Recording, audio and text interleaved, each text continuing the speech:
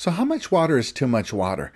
It seems a pretty hot topic these days with some people throwing science around on the subject. So do the research. Too much water or hyponatremia is about an imbalance of sodium and electrolytes and is fairly difficult to achieve. It usually happens through long bouts of sweating with exertion and exercise like marathon runners or endurance athletes. Drinking too much water and not replacing the electrolytes can cause hyponatremia. It can also happen if you drink too much water in a short period of time.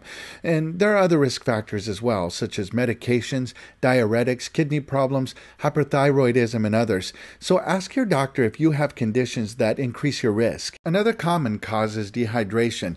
Dehydration can cause the loss of electrolytes. So drinking too much water too fast without replacing the electrolytes can cause problems. Notice the theme here: dehydration, lost electrolytes, too much water too fast, and not replacing the electrolytes. As in all things, moderation is the key here. Look, in a healthy adult, kidneys can process up to 15 liters a day, so drinking half your weight in ounces of water over the course of a normal day is not likely detrimental. One source actually suggests that athletes drink 1/2 to 1 ounce of water per pound of body fat each day.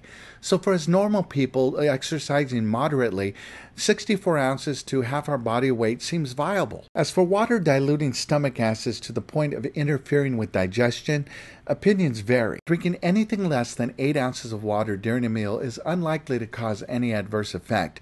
And actually some doctors, including one on the Mayo Clinic website, state that water can actually aid in digestion.